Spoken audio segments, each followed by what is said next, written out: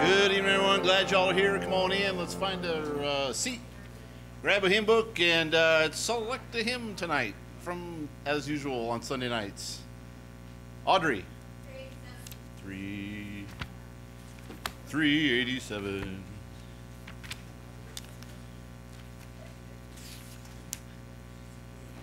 All right. Been a while.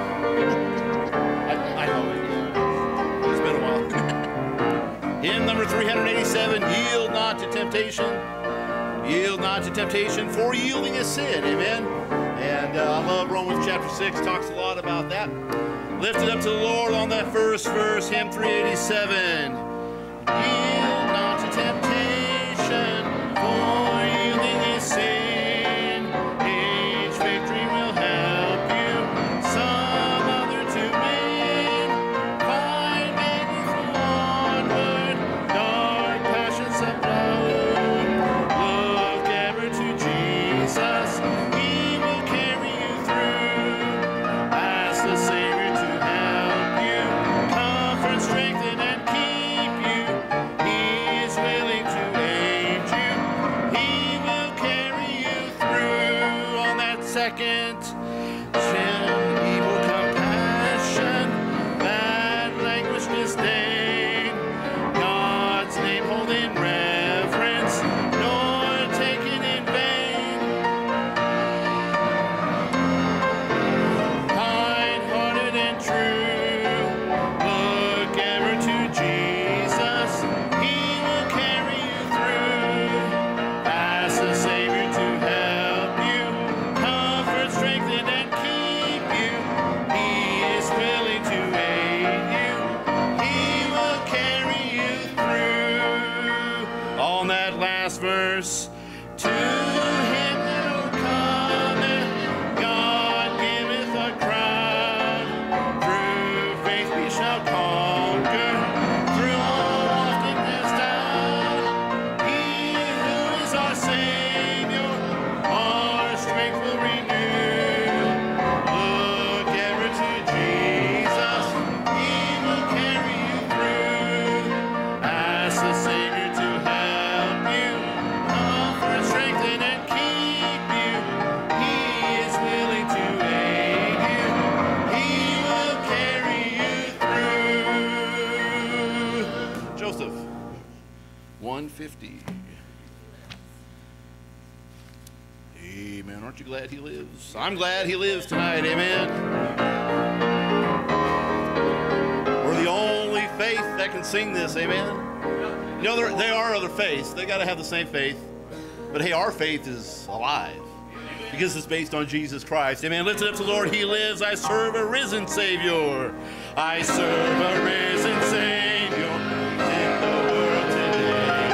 I know that He is living, whatever men may say.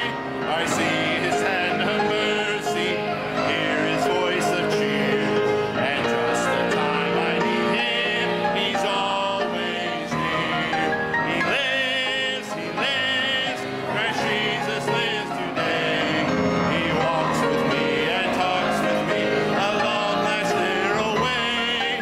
He lives, salvation to impart. You ask me how I know He lives. He lives within my heart. On that second, in all the world around me, I see His loving care. And though my heart grows weary, I know that He is leading through all the stormy blast. The day of His appearing will come at last. He lives, Christ Jesus lives today. He walks with me and talks with me along life's narrow way. He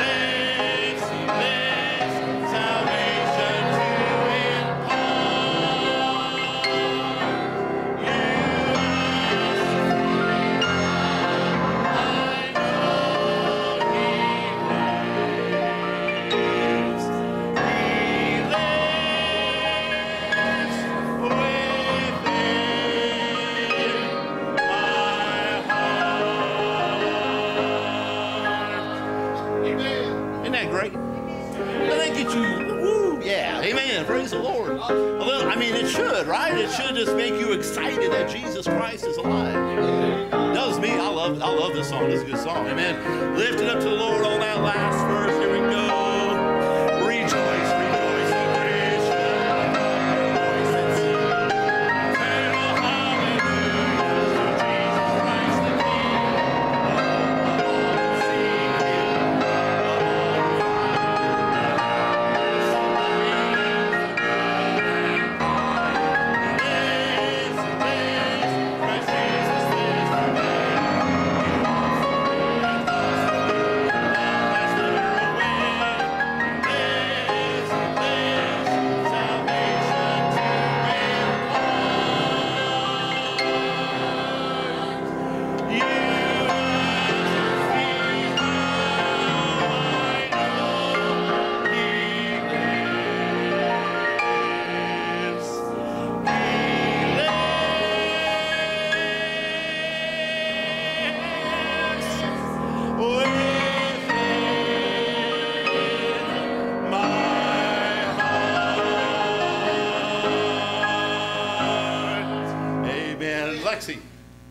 Big Lexi, sorry.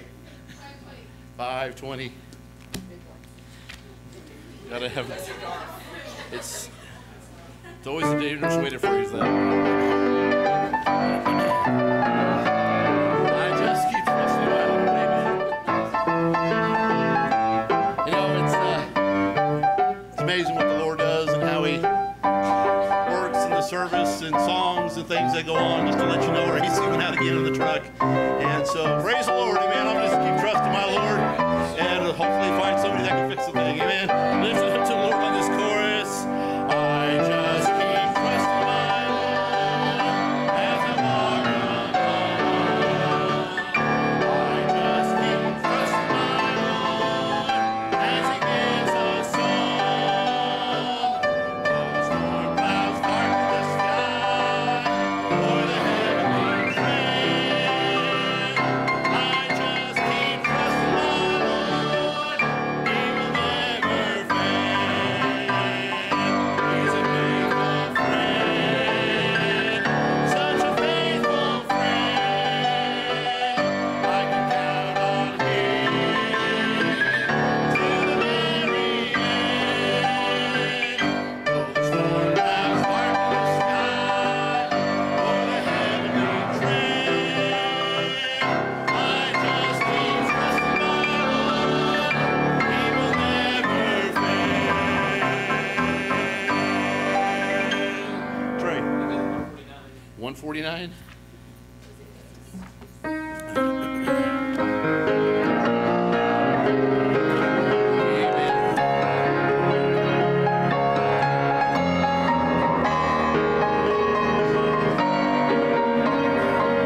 Because He lives, we'll lift it up to the Lord on that first verse.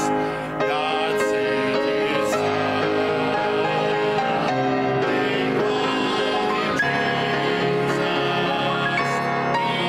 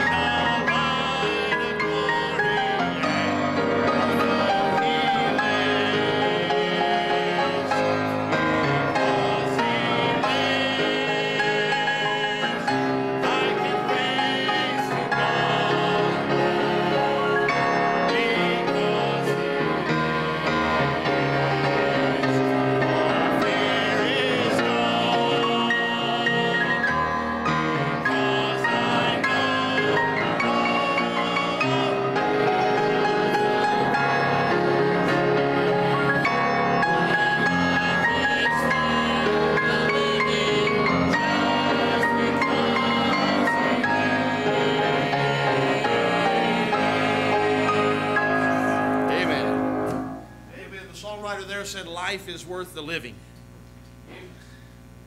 Are you living a life worth living? I mean, if he's really alive, it's worth living.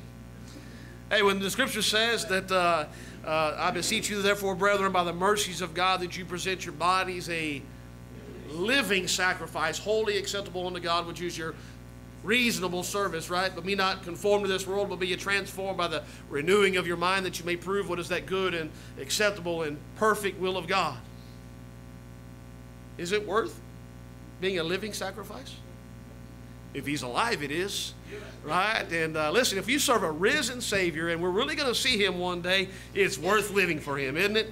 And thank the Lord for that. Good to see you tonight on this Sunday evening, and hope you've had a wonderful day. Anybody been warm today? Amen. And hey, now that you're in the church house, anybody been cold today? Got a couple of you and a few of you not, and amen. Hey, I did notice this. When you sing down there, it's a lot cooler down there than it is up here. So if you're cold, then we might just make you an area on the platform and let you sit up here. We'll maybe put you some seating in the baptistry or something, and yeah, put a tie and a jacket on and lead music, and you will warm up very quickly, trust me. And so it's good to see you. Thank you for being here. Let's pray. Ask the Lord's blessings on the evening service, and we're going to move right on ahead with the service. Let's pray. Lord, we sure love you, and we thank you for the day that you've given us. Lord, it sure is good to know you. And Lord, to be a part of a church and to be part of a church family, and Lord, to be able to come and spend time in worship of you, and Lord, to know that we do serve a risen Savior.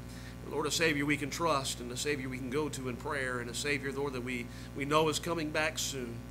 And God, I pray that tonight, Lord, you'd meet with us once again. Would your Spirit be evident in the service? Lord, from the song service to the final amen, we just ask that your presence would be made known. And Lord, that you would have your will and way done in everything said and done tonight. We thank you for our guests who are here this evening. Ask your blessings upon not only the singing tonight, but also the preaching of your word. May it uplift hearts, may it convict, may it draw us closer to you. And Lord, most importantly, if there's one here that's lost, Lord, help them to come to the saving knowledge of Jesus even tonight. We ask in Jesus' name, amen. And you can be seated there. It's good to see you tonight, and want to let you know if you see a couple extra instruments up here, and we found some folks on the side of the road. They looked like they needed somewhere to go to church, and they said, have banjo, we'll play. And we said, come on to church. And no, many of us, you might remember the McClures stopped in one night. I guess it's been a couple months now. I guess it was back in March. Maybe March, April, somewhere around there, but I know it was before the men's advance. That's all I remember. And so we asked him to come this evening, and Brother McClure will be preaching tonight. Missionaries to the Northern Mariana Islands. How many of you, all right, now be honest, how many of you went home and Googled it? Nobody. How many, I just was curious, and how many of you actually know where they're at? A few of you do. Okay. Some of them didn't Google, but they used another way to figure out where it's at. No. And so some of y'all may have looked at the display already, and you went, oh.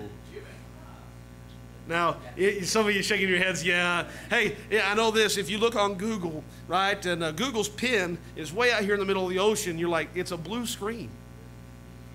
And you're waiting for your phone to load. Nothing's loading, nothing's loading, nothing's loading. You start zooming out, and way over here on the side of the little red dot, way over this way, oh, look, there is an island. I'm not waiting for it to load. The pin is in the wrong spot.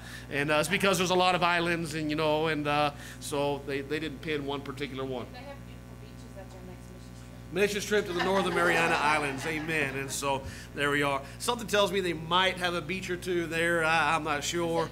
And beautiful beaches, well, you know, we'll see. And pray for my wife, and she's trying to get closer to the Lord, and so, well, what can we say? Well, it's good to have them here tonight, and they'll be singing for us, and they ask, can we play the instruments? And I've been waiting to hear them play, and I can't hear them play because y'all are singing. So everybody quit singing, so I want to hear them play while the congregation is going. No, it's good for good to see that. And I'm kind of jealous as I'm watching over there, like which chords they're playing, and I'm looking to see, well, not on the banjo. I don't have any idea how to play the banjo, but Mrs. McClure watching on the guitar is like, oh, that's a G, that's a D. And I'm watching some of the chords that I actually know, and that's a blessing. But amen. Yeah, all two of them. I know a few. I know a C and a E and an A, and don't ask me to play a B. Cannot get those bar chords down, and even an F. I still can't get an F down. So, hey, now if we were in college, it's just fine. But on the guitar, no way. And so, some of y'all think about that for a moment. There you go. You got it. Yeah. Sent that to him by freight. Amen. It's good to have them here with us tonight. Y'all make sure to get by and visit with them. Make sure to get by and get a prayer card, okay? And be in prayer for them as they make their way around through some deputation trails. And a blessing to have them. They were all the way in Chickasha. Chickasha, bless you either way. Yeah, they were up in the Indian Nation there in Oklahoma this morning and drove in this afternoon, but good to have them here. Good to have our friends with us. We had a good time just kind of reminiscing a little bit with some of our friends, and Kevin and I, we didn't just reminisce, then we started pulling out guns. And, you bring some... It's okay, Audrey. We weren't shooting anybody, okay? Her eyes got a bit bigger around, and this is Texas, and so hey, we get together. Hey, we had our Bible first, and then we pull out our guns later. And you thought I was messing around when I talked about it in that order this morning, and I said, hey, we were accused of it. No, we seriously, that's what we do around here. And folks from Indiana come to see if is it serious? Amen. The kids were like, are all those yours? I was like, all this but your dad's, and laying them down. And we were having a good, they were playing Phase 10, but the kids were. But we had a good time doing that, just kind of disassembling some weapons and putting them back together. And we thought about having a race a little bit. We should have raced and see who can get it apart faster, and then who could actually put it back together. And so, amen, that's always fun. I'm glad they just stayed for the afternoon. Y'all pray for them. They're tomorrow they're going to hit the road again. And they're doing a Texas tour. And, God had to take them away from Texas for a while, but they're not gone from Texas. Their hearts are still here. And so they're kind of taking a Texas tour. They're going to head down to Galveston, and then you're going to head to San Antonio too. Right, and San Antonio eventually and stuff. So they're having a good time as a family, and glad they stopped in and spent some time with us, and just enjoying that. Now I don't enjoy the fact that the kids are taller than me now, but I mean that doesn't mean very tall. I mean some kindergartners have already beat me, but but still, it still kind of makes you just think, wow, what's going on, and it's just not supposed to be that way, right? And kids aren't supposed to grow up like that. And starting to see what my parents felt like for a little while, and it's just no good. It's no good at all. So, but glad that they're here. Well, let's grab our hymn books. We're going to sing some more, and I see all those hands. We turn Pentecostal for those that are visiting with us. We turn Pentecostal on Sunday night, and hands go up everywhere. And for a moment, we were singing that last verse. I saw a couple hands go up. I thought, man, somebody's really getting into that song. And then I was like, oh yeah, it's Sunday night. Never mind. Miss Janita. 481.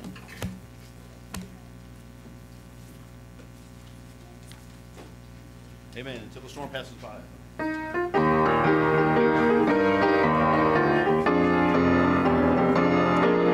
right, hymn 481, till the storm passes by, lift it up.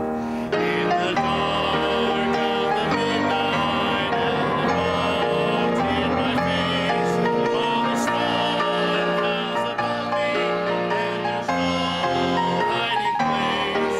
In the crash of the thunder, precious Lord, hear my cry, keep me safe till the storm passes by.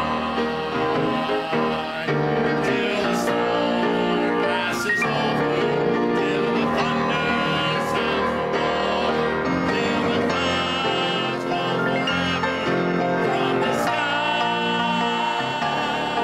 Hold me fast, let me stand in the hollow of thy hand. Keep me safe till the storm passes by.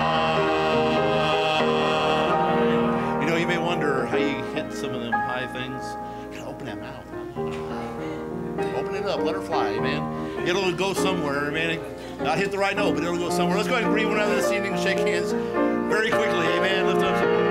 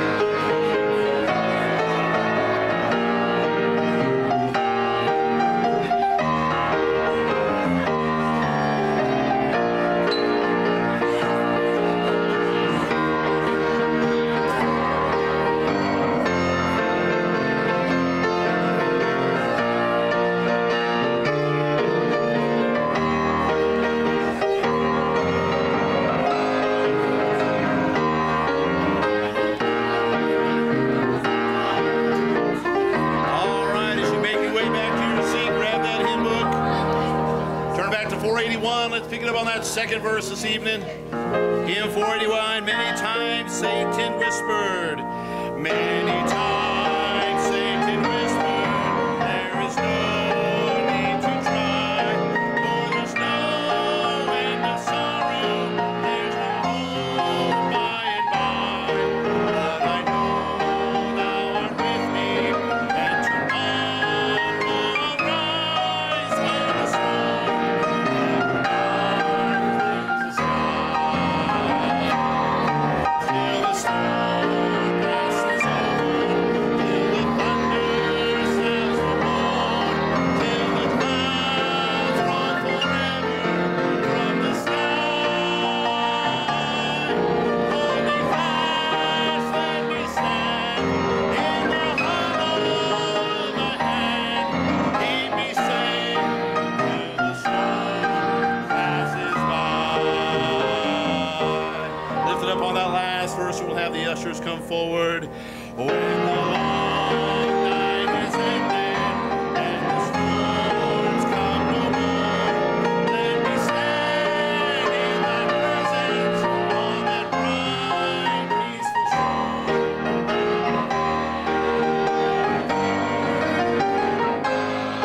Lord, may I dwell with thee till the storm passes by.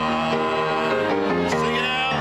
Till the storm passes over, till the thunder sounds no more, till the clouds roll forever from the sky. Hold me fast, let me stand in the hollow of thy hand. Keep me safe till the storm passes by.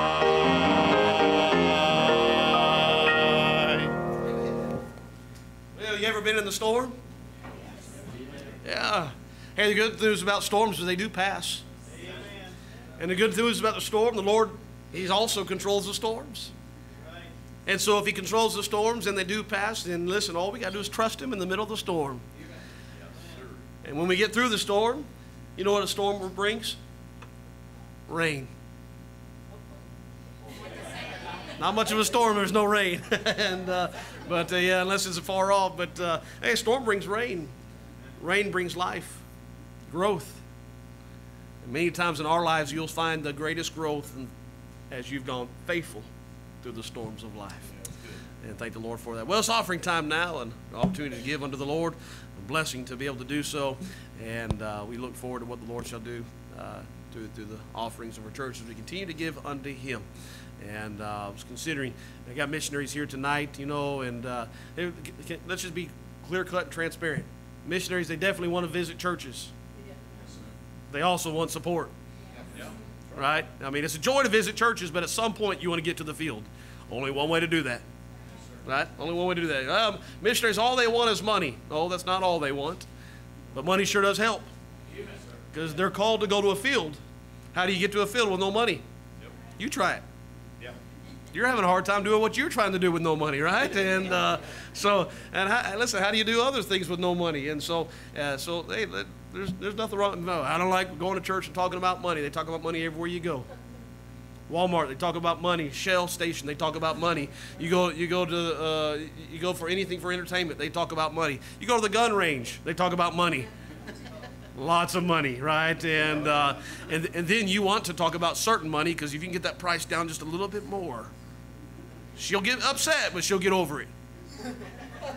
Yeah, be careful there, careful. And so, see, you don't mind talking about money. It's just a matter of, hey, where's your heart? And so, you know, it's a blessing to be able to have a church that gives to missions and to support missionaries around the world.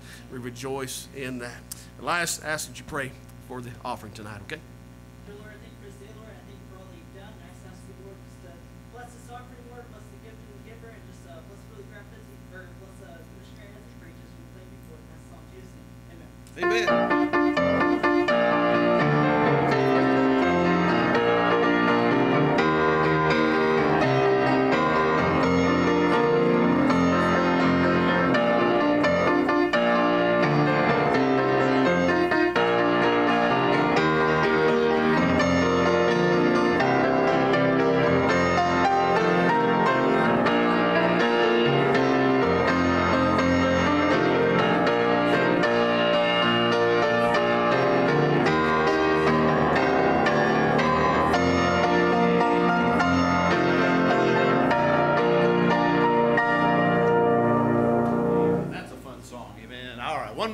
this evening. Lexi, you've been waiting so patiently.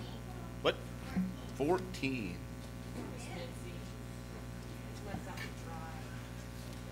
Oh. Yep, 49 bound for the kingdom. I hope we're bound that way too. Here we lift it up to the Lord. You may ask me where I'm headed. You may ask me where I'm going to a country across the sea. I know I'll have a mansion, and I know I'll have a crown. Yes, I'm bound for the kingdom of the free. Yes, I'm bound for the kingdom of the blessed and the free. And my Jesus soon is coming after me. There is nothing to compare with the glory over there. Yes, I'm bound for the kingdom of the free.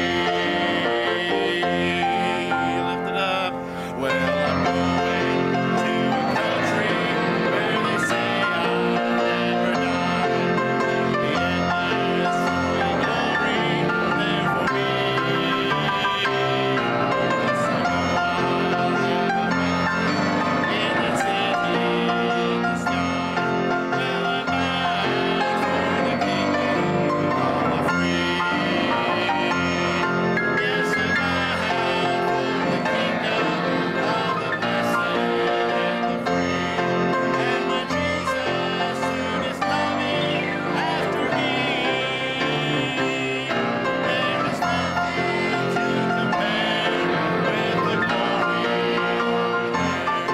Yes, I'm bound for the kingdom of the free. Amen. You may be seated this evening. Amen. Are you going to heaven? Yeah, bound for the kingdom of the free. Praise the Lord for that. And amen. Ask that you continue to be in prayer for Brother Fowler. And I got some information for you there. He is at the Atrium Medical Center, and that is out by, I just went blank of the street, Mayhill. Thank you. I completely went blank. It was like Mick, no, I guess, just it was gone. So Mayhill Road there. So if you know where the QT is on 288 and 35 on Mayhill Road there, that not 288, the Mayhill and 35, head a little bit north, right around the corner, back behind by the Heart Hospital there, and Atrium Medical Center, room 2036. And so that's where he's at if you'd like to go visit him there. And we rejoice the fact that he is doing much better. And continue to pray for him. This afternoon, his nose swelled up really big and was turned really red, and so they were trying to figure out what was going on. Realized it was just a clown nose on there, and so no, he threw it at you, right? And it's good for you. Yeah, the fact that he's throwing things, that's good, and he's not throwing nurses out; he's throwing clown noses around, and so that's a good thing. Well, it's good to have the Mclure family with us tonight, and we're going to see his presentation here. Do you want to say anything before the presentation? Okay, good. And I forgot to ask you that, and so glad to have them here, and looking forward to what the Lord shall do to our hearts. He's going to preach tonight, and looking forward to hearing him preach, and. Yeah, amen. My wife's excited about that, and she gets a little tired of me preaching at her all the time, and so no. But looking forward to hearing that, and so they'll also have a special or two before he preaches, and I enjoy stringed instruments. You know, the piano's a string instrument, and some folks say, well, the guitar, you can't use a guitar in church. I don't understand why not.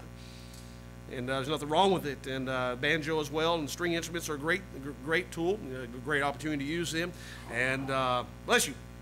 And I also, as I watch them play, again, I get a little jealous. You say, why is that? Well, I was a kid, I always wanted to learn how to play the guitar. Always wanted it, and so I remember in 5th grade, the junior high band came to show us some stringed instruments, and there was just a few instruments you can choose. One was not a guitar. But I always wanted to play so I said, I'll play the violin to kind of get going, and then from there I can go to the guitar. My mom said, why don't you wait till high school, then you can play the guitar. I said, oh, okay. Not realizing if I wait till high school, Ethan, that's a little too late to start, isn't it? Is it a good idea to start playing an instrument in 10th grade? Not a good idea. Ethan plays the saxophone, don't you? He's like, Yeah, and oh yeah, he plays it, and he does a good job at that. And you didn't bring it with you, did you? Oh man, and he could have had you playing for the church service, man. And but hey, you know, but to do that, never got that opportunity. So through the years, always been too busy to learn. So I'm trying to teach myself now. And so when I watch folks playing, I'm like, wow, one day, Lord willing, and a lot of hard work, right? And hey, kids, those of you that are young, learn an instrument. Learn to play the piano. Learn to play the guitar. Learn to play something. It'll do you. You never know how God will use you till you play an instrument. Not that instrument, Brother Seifert. And so, Brother McClure, you go ahead and come. Yeah, pay no attention to the peanut gallery behind you there. So you come. We're going to drop the screen, and it won't hit you in the head. What's that? Should we sing first? Or if you want to sing before and then one before the special, or before the preaching. Sure. Yeah, you can do that too. Some water for you, by the way. All right. So, go ahead. All right, well, good evening. My name's Joshua Mclure, and this is my lovely wife of 336 days. Yeah, still counting the days. We've been married just under a year now, so it's wonderful. But I'm a third-generation missionary, which means my grandparents are missionaries, my parents are missionaries, and now I have the wonderful privilege of not only taking on the family heritage, but also the Lord's business. And so I'm going to tell you a little bit more about that when you watch the presentation. But in the meantime, we're going to sing a song.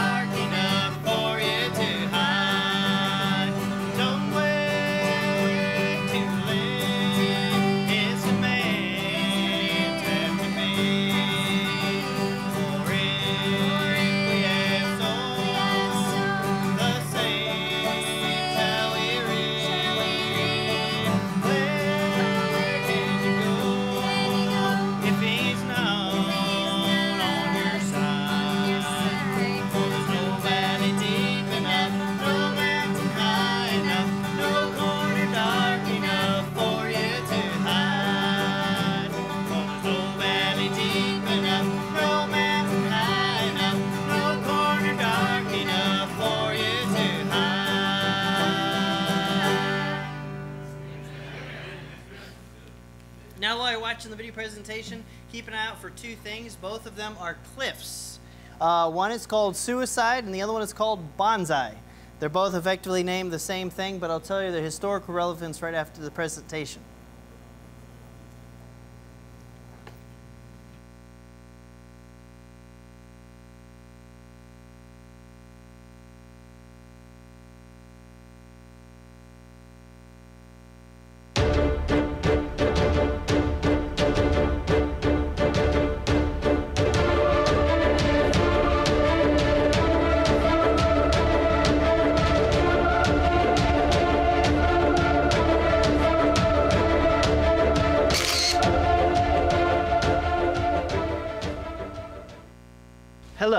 My name is Joshua David Mclure, and I used to struggle with these questions until I found the answers.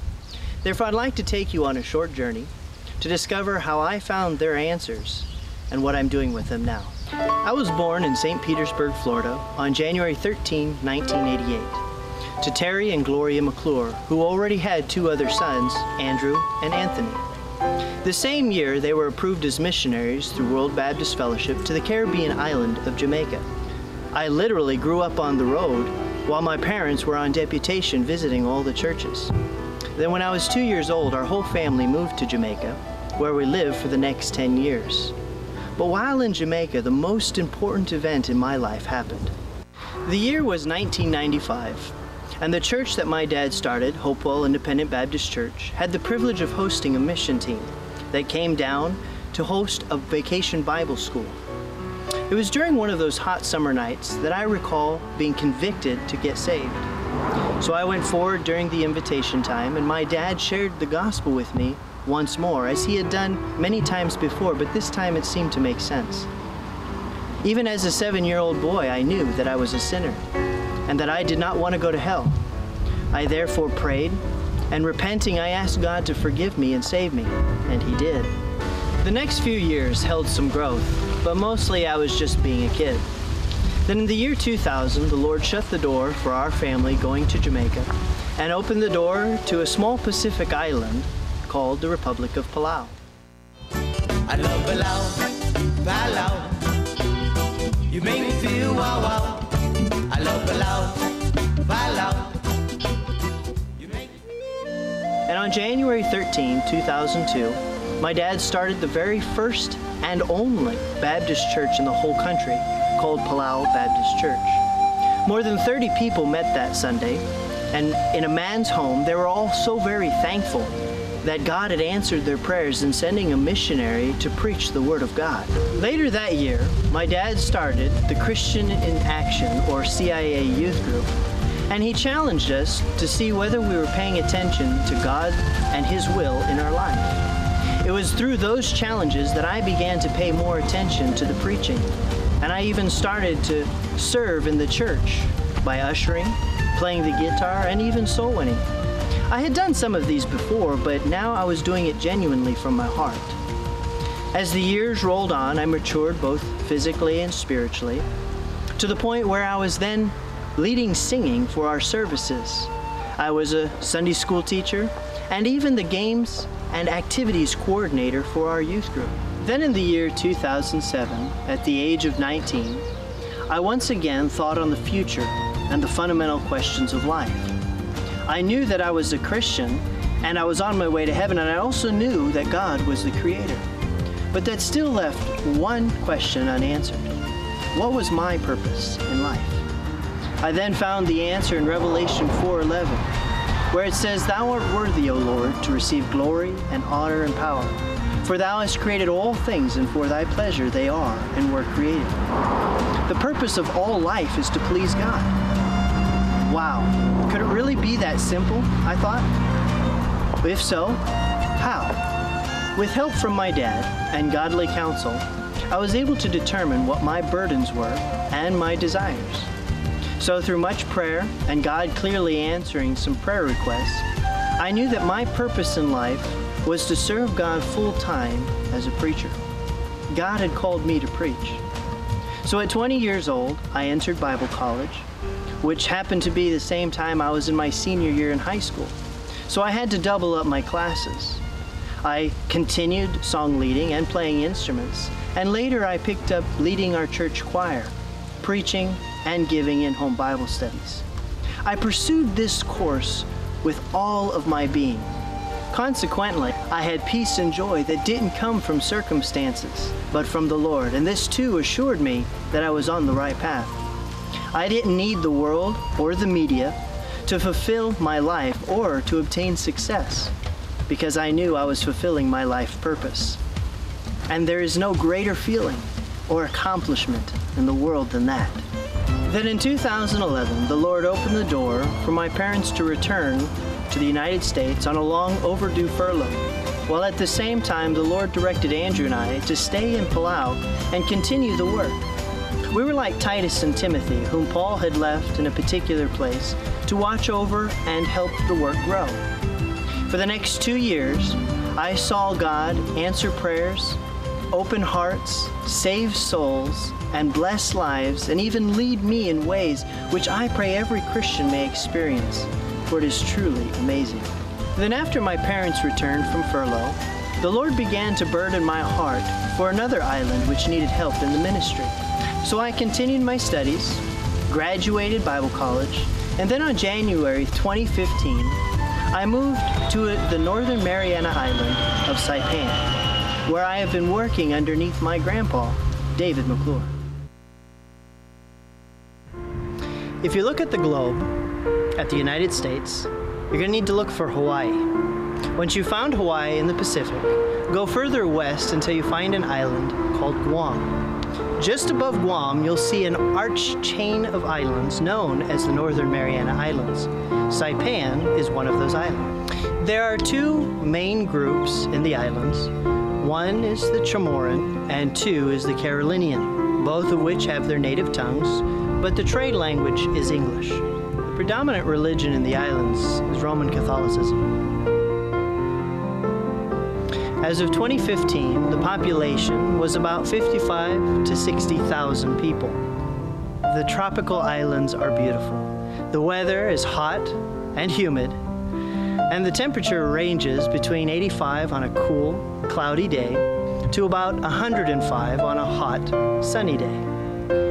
Saipan is known for its tourism, and most of its tourist attractions are relics from World War II. The island behind me, Tinian, our neighboring island, is where they held the atomic bomb that they used to drop on Hiroshima and Nagasaki. Many people from Asia and the United States come to visit these sites, such as Bonsai and Suicide Cliff. Many also come here for the dive sites, as the ocean is a pristine beauty and its animal life is very well off.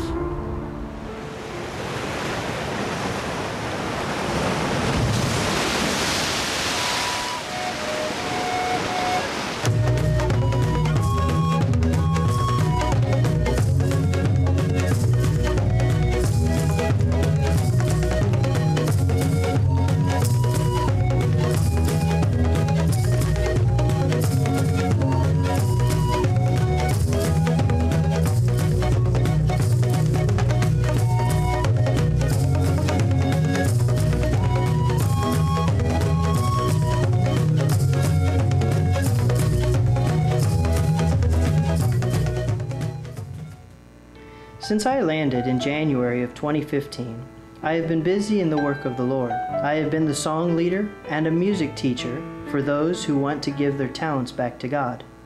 The Lord blessed that I was able to start up the Christians in Action youth group, which has been an amazing blessing to pass on the challenges as I received as a youth to the next generation and see God glorified. Our choir has grown, and they sang the gospel story in song form, which has pointed many to Christ. I've seen some people lose their minds, try to make a dollar and try to steal that. Don't they know that the Bible tells that the rich man died, but the soul went to hell? Jesus is alive, Jesus is alive, Jesus is alive, Jesus is alive, amen, amen.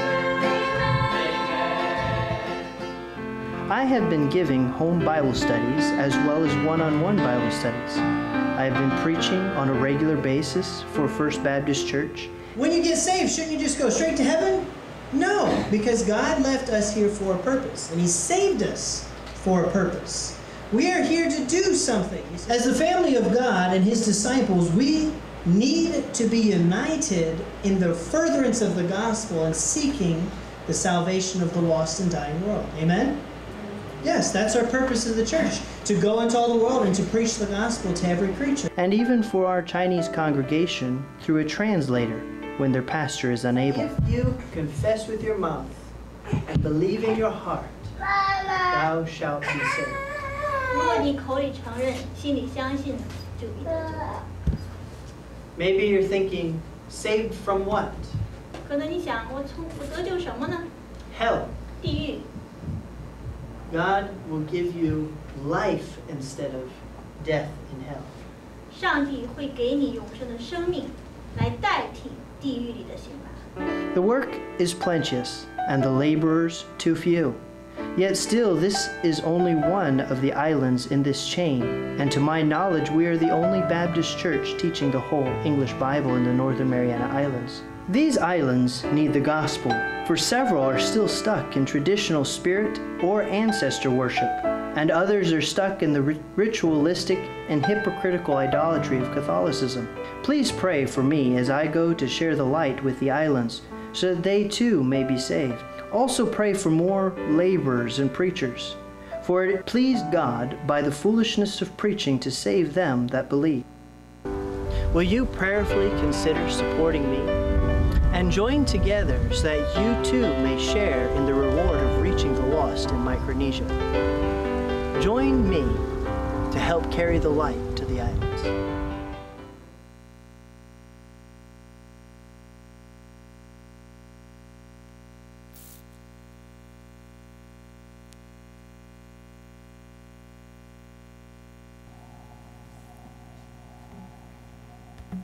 How many of you saw those cliffs? Yeah? The what? Yes, and the roads that go right to the edge. Those cliffs, actually, during World War II, the Japanese were fiercely afraid of the sleeping giant they had awoken when they bombed Pearl Harbor.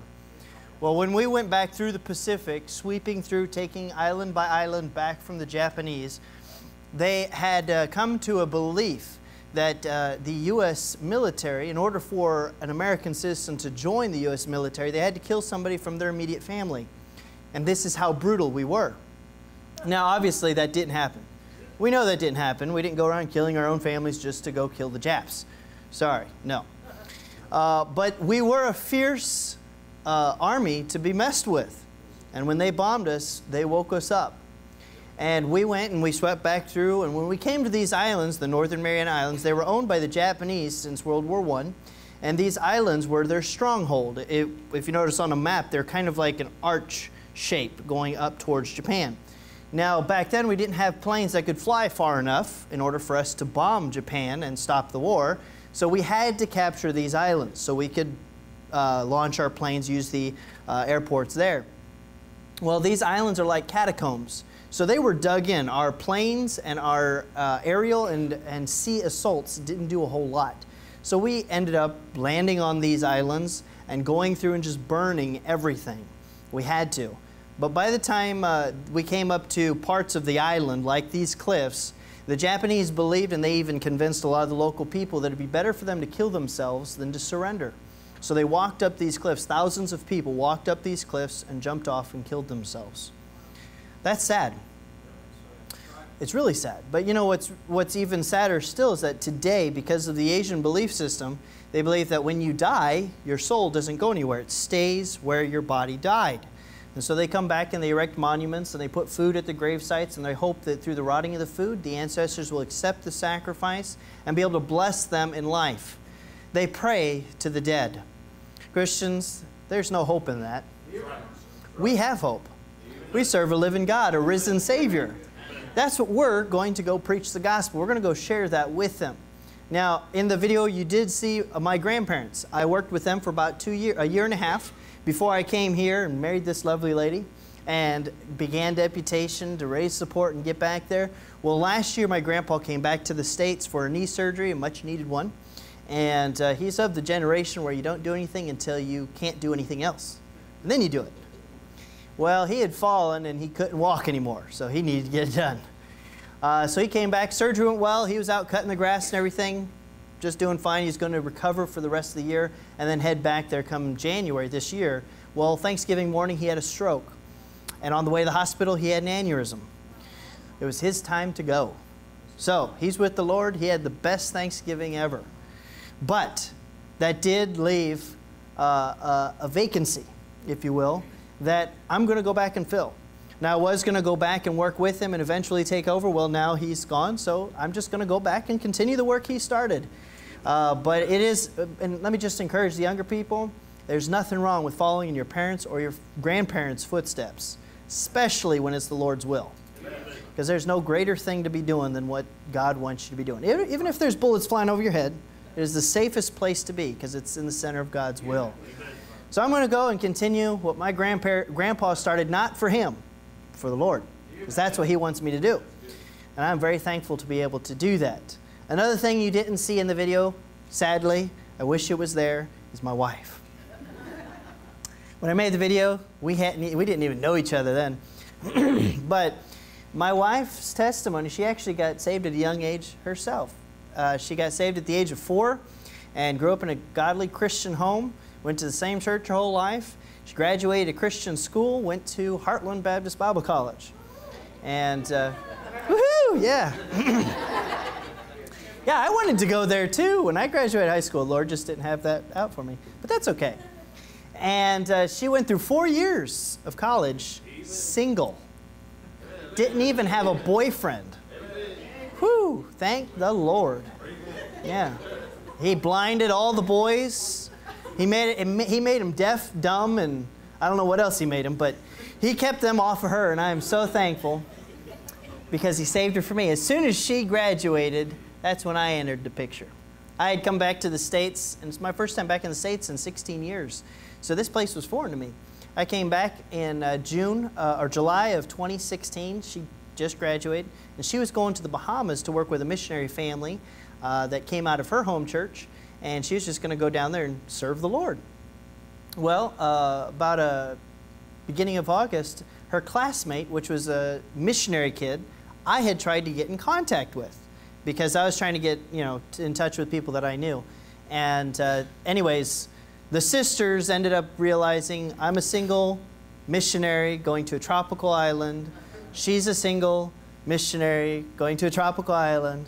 You know, we need to meet. So they hooked us up, and guess what? It worked. But I met her dad, her 2 older brothers, her pastor, her church, and passed the pet test all before I even met her. That is a task. But long story short, and if you want to hear a really romantic story, you can ask her. It is my favorite love story ever. And it is how we met and how I proposed and we eventually got married. But the gist of the story is we met New Year's of 2017. I knew she was the one. The Lord had answered prayer. And by the way, if you're a single person, don't go looking. Wait on the Lord. He will provide the right one at the right time. And guys, if you're not busy, you don't need help. Okay, let that sink in. A wife is a what? A helpmeet. If you're not busy serving the Lord, you do not need help. Amen. Come on, that's worth repeating. If you're not busy serving the Lord, you don't need help. Okay, ladies, just serve the Lord. He will provide. Maybe He's not ready yet. Okay. Maybe you're not ready yet. Okay, it goes both ways. But just wait on the Lord, and I ended up proposing to her on Valentine's Day, February 14, and we got married August 12th. And it is... Now, the hesitation is because exciting news. Hold on. We've already purchased our tickets, and we're leaving August 21st. So I was about to say 21 because we're leaving 21. No, we got married August 12th, and the Lord has been blessing ever since. We've got a vehicle, we've got a place to stay, and we have our tickets purchased already. We are leaving August 21st.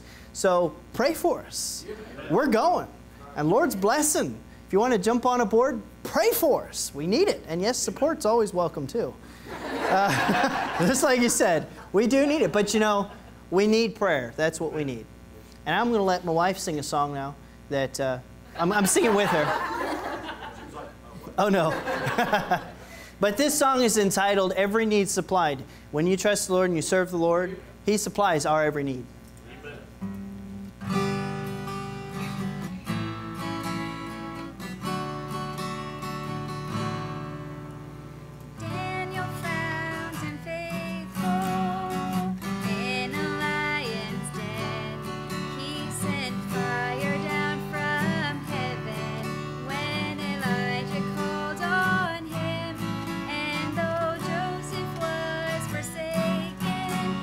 Rewarded with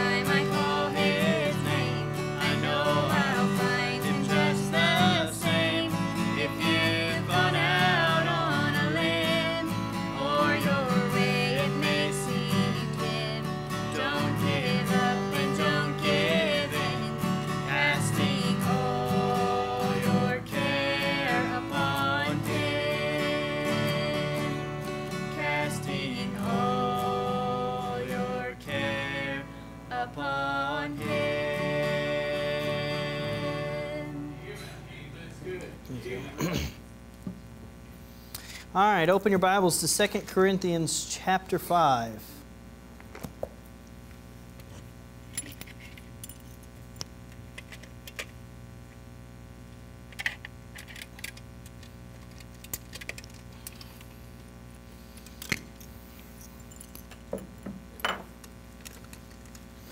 Second Corinthians chapter 5.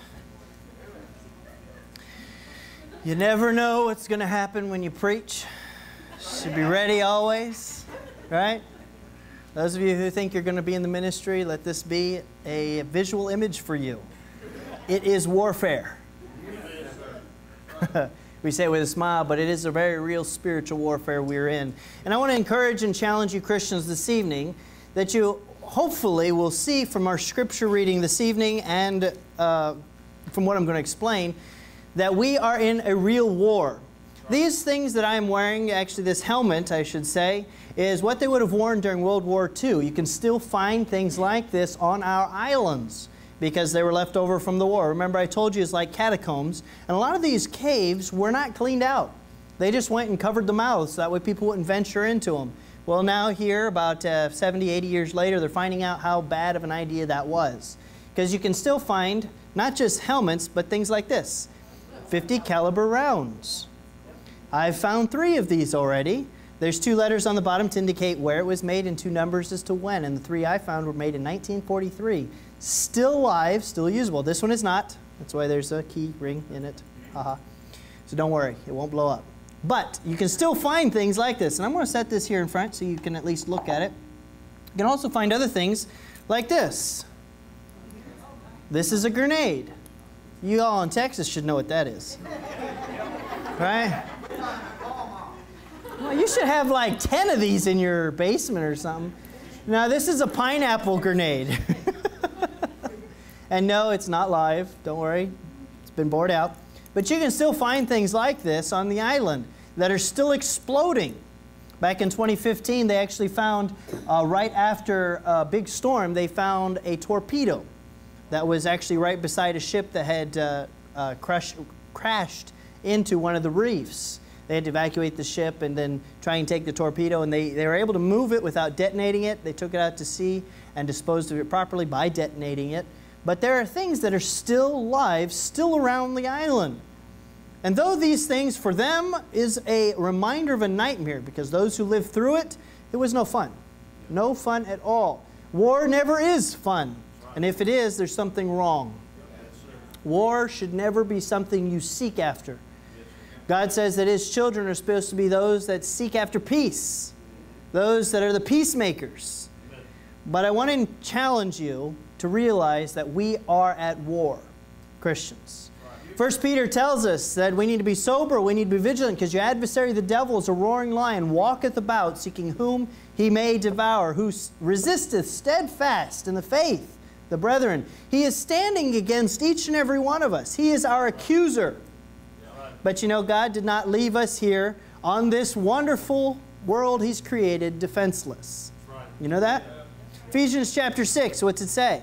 He says that we need to take unto ourselves the whole armor of God, so we may be able to withstand against the evil one and to fight against the wiles of the devil, because he is attacking us. Whether you realize it or not, whether you realize it before you got saved or not, you are in a war. Before you were saved, you were on the losing side. You're on the devil's side. After you got saved, you enlisted willfully into the army of God, which, by the way, is the winning side. If you want to know how it ends, go to Revelation. You'll see that at the end of this book, we win. God wins. But we still have battles to face here and now. And those battles may not be entirely won, because we have to fight them right here and right now. Sometimes we win, sometimes we lose. Sometimes the flesh gets the best of us. Sometimes the world does, sometimes the devil himself does. But greater is He that is in me than he that is in the world. Christians, we've got the victor. We've got the comforter, the Holy Spirit. We can overcome. Amen? That we can. We can overcome. Now here in 2 Corinthians chapter 5, we're going to look excuse me, we're going to look at verse 14 down through verse 21. Now, don't worry about the time. Pastor told me we're usually out of here by 8:30. So, I've got like an hour and, man, I almost got an hour and a half. Yeah. Y'all ready for this? I hope so. Yeah. But you know, this helmet gets really hot and heavy. So, I'm going to set it down right here. Just to keep a visual reminder. Seeing and looking at it. We are in a war, okay? 2 Corinthians chapter 5, verse 14 says this. For the love of Christ constraineth us, because we thus judge that if one died for all, then we're all dead. And that he died for all, that they which live should not henceforth live unto themselves, but unto him which died for them, and rose again. Wherefore henceforth know we no man after the flesh. Yea, though we have known Christ after the flesh, yet now henceforth know we him no more. Therefore, if any man be in Christ, he is a new creature. Old things are passed away. Behold, all things are become new. Let's pray. Our Father in heaven, thank you, Lord, for your word. Thank you for this wonderful church and your people, Lord, that have come together to hear your word. I pray that we may each grow from what we see in Scripture. We'll listen to what the Holy Spirit has to teach us, and we'll be able to go from here having grown and learn and even be able to share it with somebody around us. And if there's anyone here that's not saved, they get saved, Lord.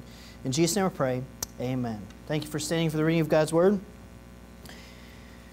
Jesus Christ, when he was here on earth, he had a ministry and he was here to reconcile. We're going to read a few more verses, actually all the way down to the end of the chapter.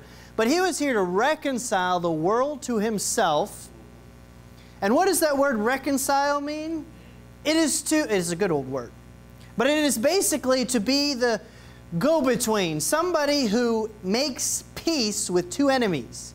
For example, my wife and I, if we were at odds and we were fighting, somebody came alongside to say, pastor's wife, he said, come on, y'all, just get back together. It's not that big of a deal. It's, you know, just apologize and done. She would be, in essence, the reconciler of our relationship. Why? Because she has brought us, who are at odds, back into fellowship. Jesus was that reconciler for us. You see, sin has built a wall that has separated us and God. Because He's holy and just, He cannot fellowship with us. Jesus came down to pay the price, the penalty of sin, so that we could have that fellowship, that second chance with Him. He broke down that wall. But you know, when somebody dies for someone else, take for example, let's use this illustration we have going on here. Let's say 5 of you are in a foxhole, okay? The enemy takes a grenade, pulls it, throws it in your foxhole. There's 5 of you. You know what the time, the fuse on this is? What? 5 seconds. Used to be 7 seconds, actually in 1941. The French found out that that was too long. It gave people the chance to run away. So for World War II, they lowered it actually to 4 seconds. Close enough. How far can you run in 4 seconds? That's assuming that when it hits your foxhole, the timer started. They pull the pin, they let that release handle go, they throw it. Let's say it's in the air for 2 seconds. It's conservative. Hits your foxhole, how far can you run in 2 seconds? Not far at all. So you know what you have? A predicament. A dilemma. Yeah. You actually have 2 options. Number 1, you can try and run. But we already discussed you can't get very far in 2 seconds. Number 2, you've got a second option. One of the 5 of you could jump on it. Say, wait a second, who would think of jumping on a grenade? They would. Soldiers would. You see, they're trained to look out for their fellow comrades. Christians, we need to be looking out for each other. But that's not where I'm going with this. Let's just say one of you do. That's a whole other sermon in itself. Let's say one of you do. You know what happens to that person who falls on the grenade? He's dead. He absorbed the explosion. The other 4 of you, though you might be injured, will live.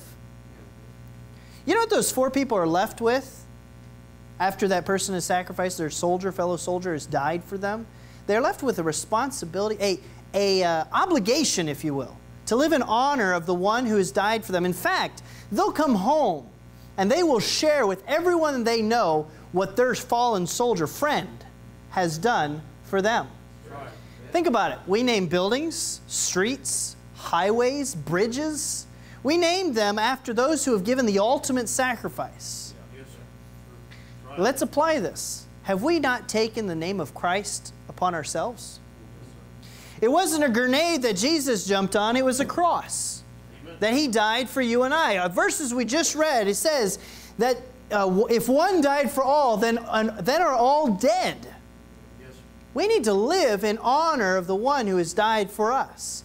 Understanding that, knowing that Jesus died for our sins, therefore, verse 17 says, therefore, if any man be in Christ, he is a what? You know what that little three-letter word N-E-W means? It doesn't mean, I like garage sales. I like rummage sales. I like the 50% off section in the grocery store. I love these things. But you know what? Those, even if I get stuff from there, they are not new. What are they? They're new to me, but they're not new. They're used, or they're outdated, or things like that. You see, this is not talking about new to you or new to me. This is talking about something that has never been in existence before. When you come to Christ and you repent of your sins and you ask God to forgive you and save you, He creates in you a brand new creature. You're born again. Something that has never been in existence before. Old things are passed away. All things become new. Now, when you come to Christ, which, by the way, is very simple. If you aren't sure that when you die you're going to heaven and you don't have a relationship with Jesus Christ, it is very simple. All you have to realize is that you're a sinner. What's that mean? That means God made some rules. You broke those rules, like what? Thou shalt not bear false witness. Everyone has lied. Right? Yeah. All right, how many of you think you're good? Raise your hand. All right, how many of you think you're bad? Raise your hand. Wow. All of you think you're bad, huh? Wow. Let's take the bad test. Let's see how bad you are. Are you ready? Pastor, what do you think? All right, how many of you ever lied? Raise your hand. Wow. Bunch of liars. Wow. All right, how many of you have ever stolen something? Raise your hand. Come on, you already told me you're a liar. So they're not raising their hand.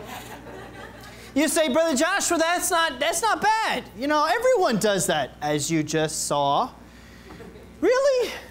All right, let's go to the worst of the worst. How about murder? We often equate murder with being the worst. Thou shalt not kill, Scripture says. How many of you have ever murdered somebody?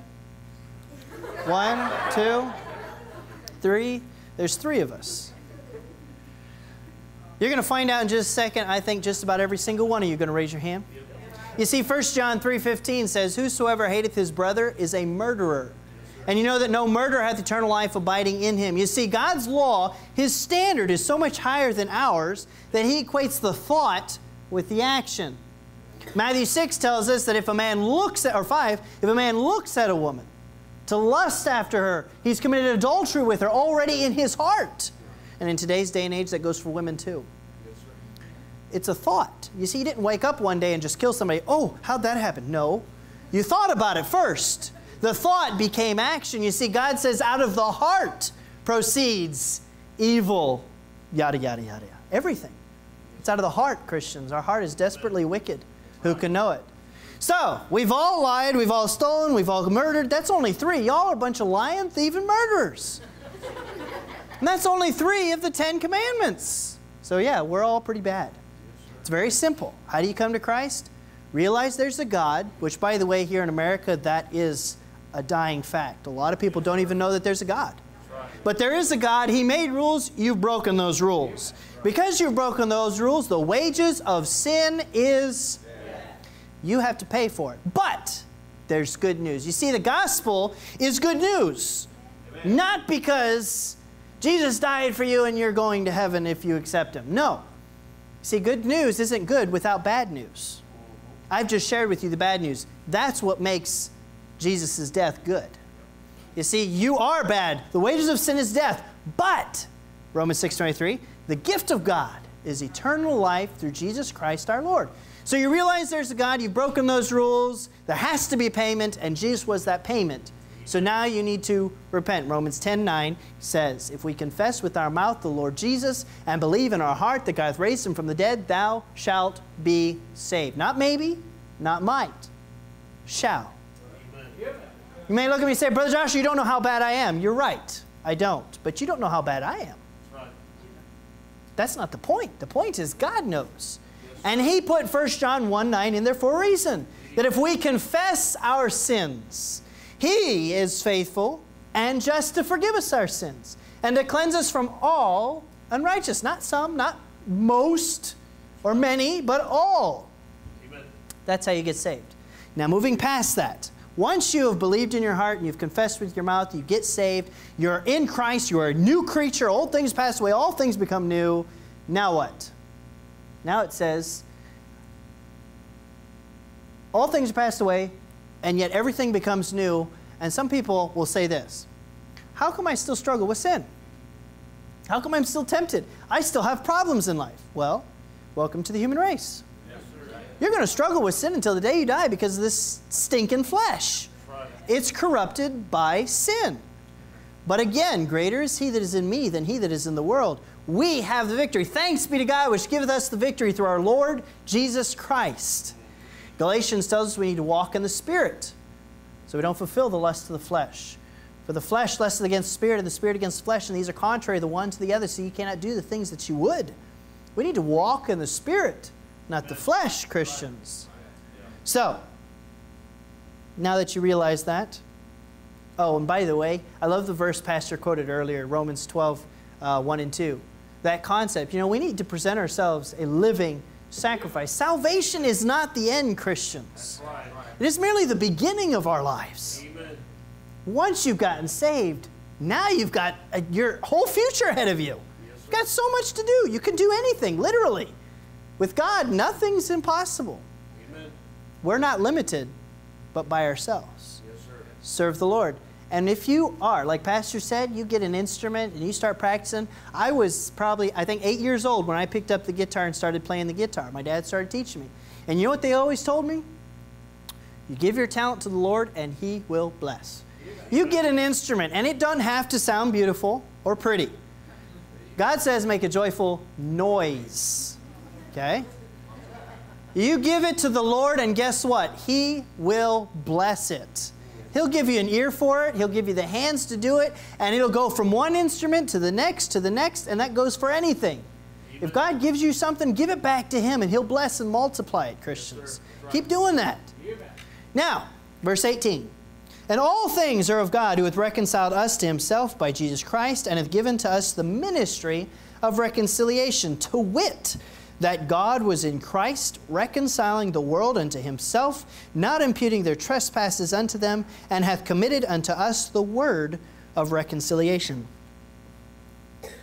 We have a job to do, Christians.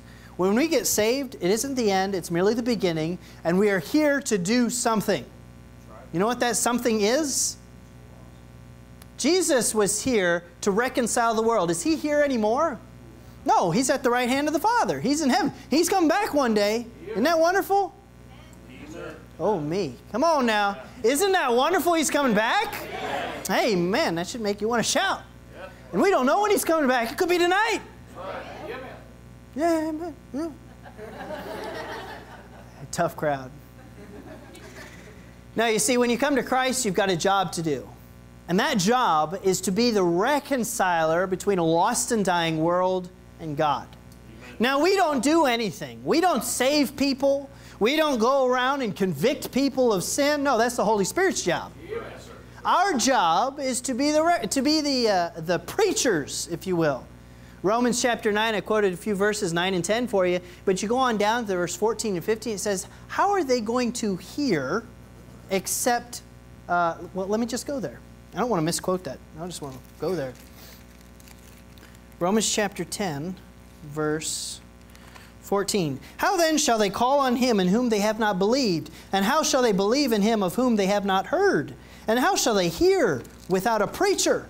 And how shall they preach except they be sent? As it is written, how beautiful are the feet of them that preach the gospel of peace and bring glad tidings of good things. How many of you have shared the gospel this last week? Raise your hand. All right, how many of you have shared the gospel this last month? Keep your hand up. How about this last year? Surely you've shared the gospel this year. Okay, good. Now look at your feet. Ugh. God says that your feet are beautiful. Those that are sharing the gospel, those that are preaching the gospel of peace. Amen. You see, our job, right there in this verse, it says that He has given unto us the ministry of reconciliation. And He's given us the word of reconciliation. Christians, you don't need to go to a college to give you a piece of paper that tells you you're competent to share the gospel. That's right. All you need is this book right here. Yes, sir. Well, I should stop and say you need a relationship with God first, but that's a given. Because without faith, it's impossible to please God. When you have a relationship with Him, then all you need is this. Because you already got the Holy Spirit. He's the teacher. He's the one inside that tells you what's right and what's wrong and all that. You need this. How many of you got a red Bible? Hold it up. Red Bible. Hold it up. Red Bible. Hold it up. 1, 2. Wow, got quite a few. You know the only good Bible is a red Bible? Amen. You know that? I'm not talking about the color. If you never read your Bible, it'll never do you any good, Christians. God, now, I'm not limiting God. God can do anything. But He's not going to use what's not there. If you don't take His word and put it in your heart and put it in your mind, He's not going to use it. Take His word, memorize it, apply it. It's the best thing you can do. Sure, go to college if you want, if that's what the Lord wants. But you need to study this book. Share the gospel with those around you. You see, the point of missions isn't something that starts across the world somewhere. Mission starts here.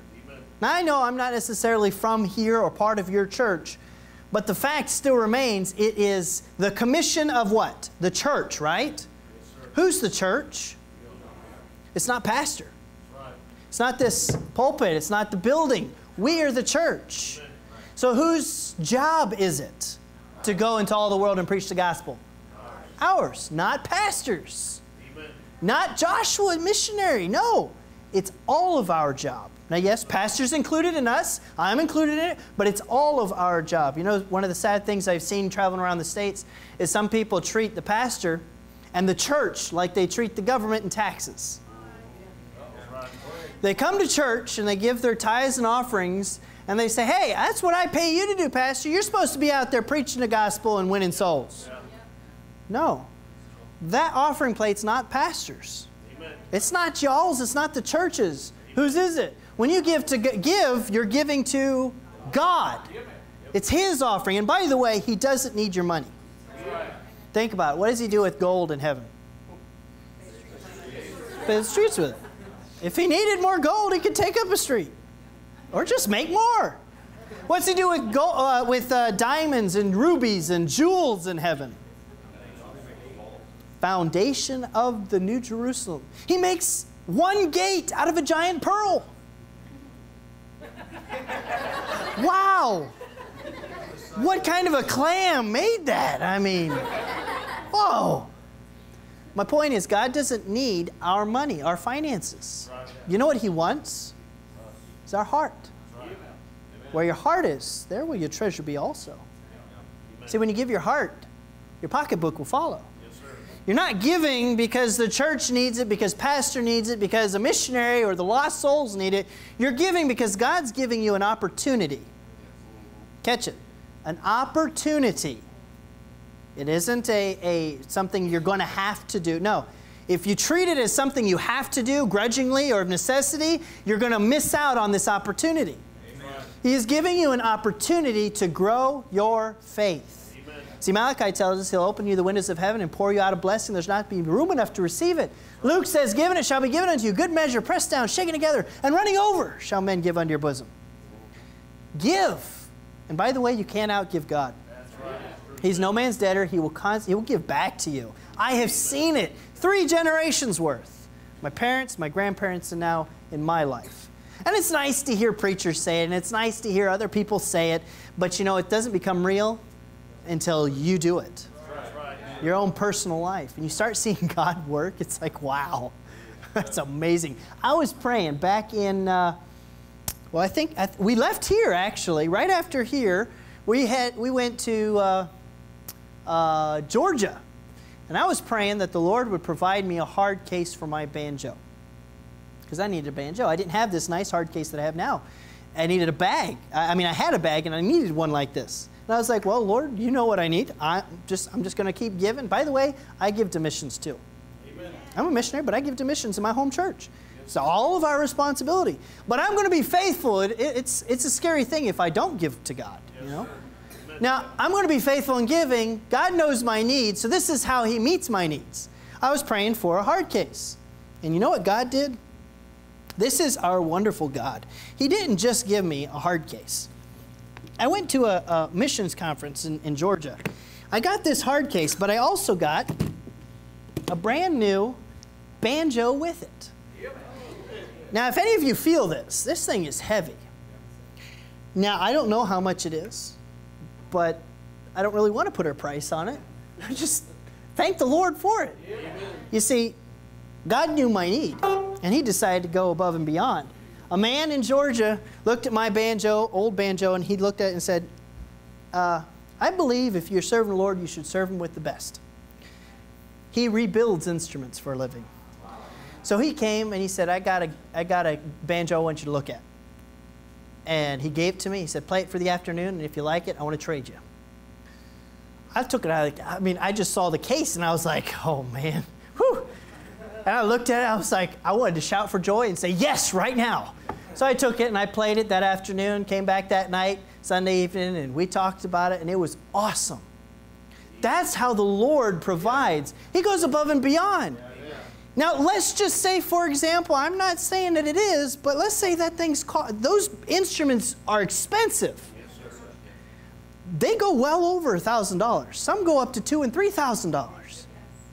I'm giving my tithes and my offerings and missions. Now, my tithes, if my tithes is $1,000, I'm rolling in the dough. But it is not, okay? But I'm giving to God what He has pressed upon my heart and my tithes, which I'll tell you, it doesn't equate that much. And yet the Lord decided to give that to me. That's what the Lord does. Now, this is only one story. The Lord gave my wife a ukulele. She's been playing that thing. She's been doing an awesome job.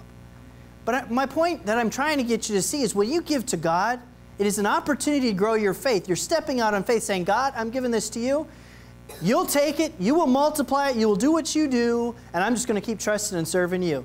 And He is going to turn it around and multiply it and give it back to you. And you'll get a fraction of what He multiplies it into. And if it's anything like that, wow. Amen. Just wow. Yep. I am the king's son. I'm a prince, heir to the throne. God's just going to take part of His riches and give them to me. Amen. All right, now I got to hurry. Finish this up. It's already past my time. Verse 20. Y'all enjoying this? Yeah. I was joking. I'm not actually going to go to 8:30. Okay. All right, verse 20 and 21. Now then, we are what? Ambassadors. Does your Bible say the same thing, ambassadors? We are ambassadors for who? As though God beseech you, as though God did beseech you by us, we pray you in Christ's stead be reconciled to God. For he hath made Him to be sin for us who knew no sin, that we might be made the righteousness of God in Him. Amen right there. Thank the Lord that we had a Savior who is perfect, without sin. He died for us. The perfect Lamb of God. Amen. But you know, He called us a name. He said we're ambassadors. You know what an ambassador's job is?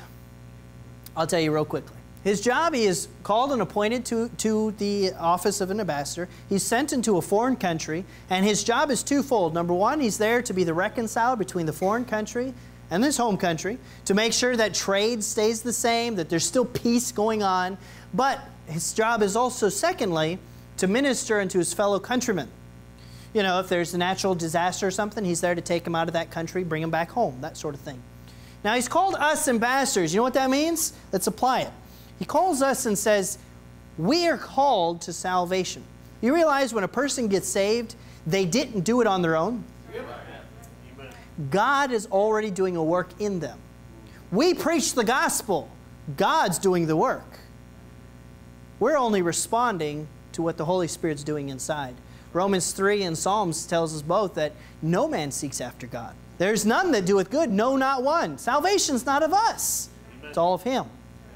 And so when a person hears that, when they realize they're a sinner because of the law, they respond to what the Lord is already doing in their heart, and they get saved.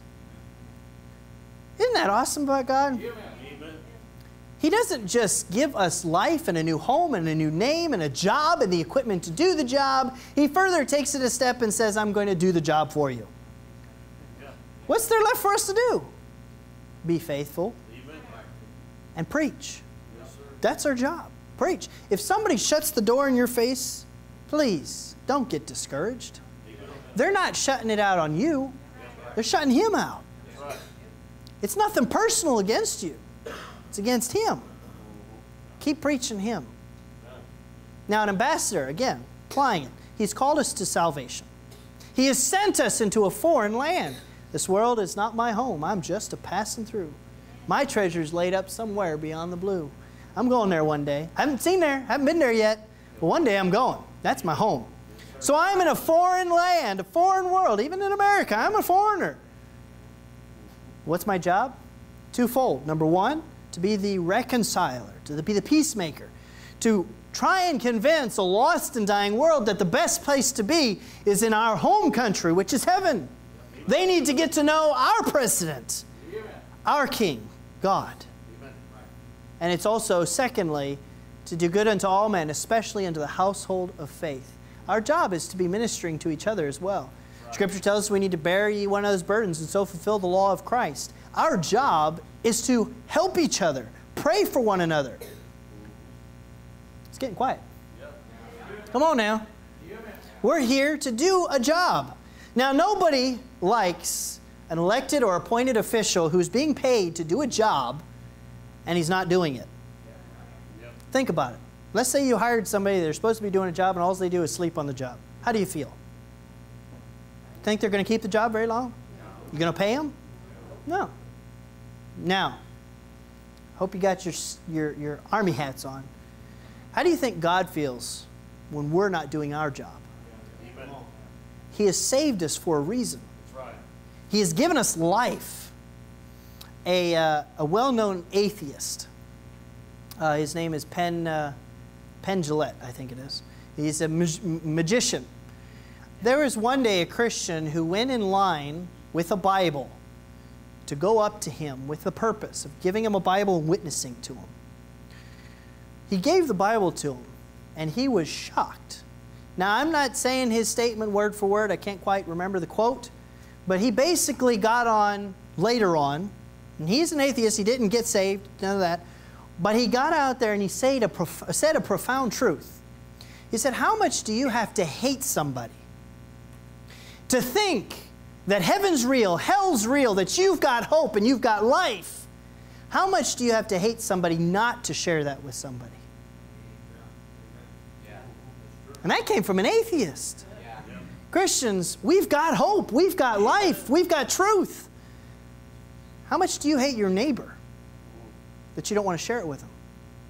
How about your brother or your sister, your spouse, your parents for that matter, or your children? The faith of a child most frequently convinces the parents. Amen. How much do you have to hate somebody to not give them the gospel, the good news? That's our job, to go into the world and preach the gospel to every creature. We're the reconcilers. We're the ambassadors. We've got a job to do. Don't fail God. Amen. He's going to do it with or without you. But what a wonderful reward if He can do it with you. Amen. It's wonderful. I'll tell you, I'm going to go preach the gospel to some people I don't even know. A place that's foreign. In essence, it's kind of home to me because I grew up out in that region. But you know, there's still all kinds of people I don't know. Chinese, Korean, Japanese, Australian, all the different islands. And I'm going to share the gospel with them. Why? Because somebody took the time to share the gospel with me. Amen. And I'm a debtor to Christ, to the cross. Right. I'm going to share it. not because I feel like I've got a debt that I need to pay. No, I'm going to do it because I love my Savior. Amen. And I really do have hope. Yes, I'm going to share that with everybody. That's right. There's nothing else in the entire world that I want to do or that I can have peace about doing and sharing the gospel. And I know my wife feels the same way. And that's where we're going. So I ask you, please, get a prayer card. Pray for us. Stop by our display. We've got fruit from the islands and hot sauce too. But take a prayer card. Pray for us, because prayer is what we need.